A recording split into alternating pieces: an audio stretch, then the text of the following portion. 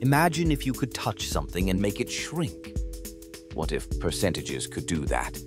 Let's say you have a giant pizza, so big it takes up the whole table. If you touch it with a magic percentage like 50%, it shrinks down to a perfect snack size. Now, you can easily grab a slice without needing a forklift, or think about a huge book, so big it's like a doorstop.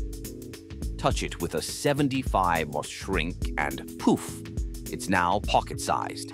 You can carry it around and read it anywhere, even in the car or at the park. What if you had a giant teddy bear?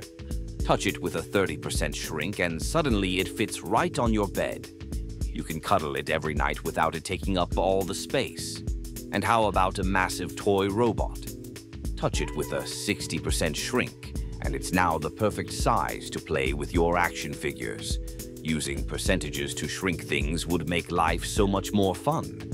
Imagine all the space you'd save and the adventures you could have with your new mini-sized friends. So, what would you shrink first?